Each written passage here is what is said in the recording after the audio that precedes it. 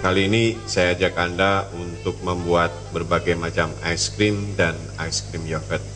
Nah, untuk yang pertama kita akan membuat vanilla ice cream. Untuk bahan-bahannya di sini kita butuhkan air, kuning telur.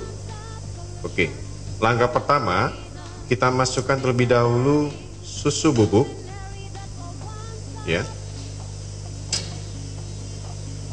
Kita aduk-aduk terlebih dahulu, kita campurkan terlebih dahulu.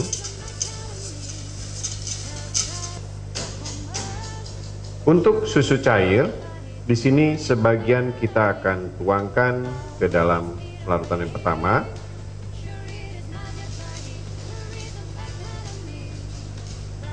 Nah, ini dia sudah mendidih. Ya, ketika adonan sudah mendidih, cairan ini maka boleh dimatikan. Mendidihnya ini petanda bahwa maizena sudah matang. Kemudian setelah ini kita akan dinginkan terlebih dahulu. Kita akan kembali setelah proses pendinginan. Nah, ini dia adonan vanilla ice cream yang sudah didinginkan. Kemudian kita masukkan dalam ice cream maker atau mesin ice cream. Oke, kita tuangkan.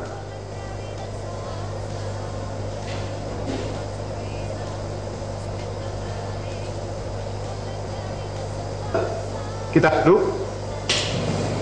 Kita tunggu sampai es krim ini terbentuk. Ya, setelah terbentuk nanti tinggal kita sajikan. Oke, kita akan kembali untuk beberapa saat.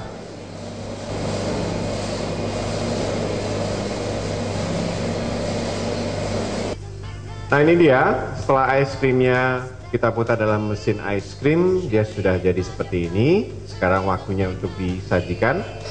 Kita bisa menggunakan gelas apa saja untuk proses penyajian, misalkan seperti tulip glass, ya. Kita ambil.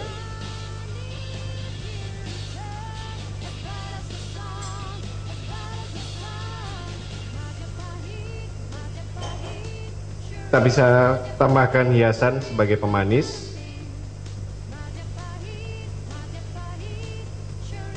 Nah, ini dia vanilla ice cream.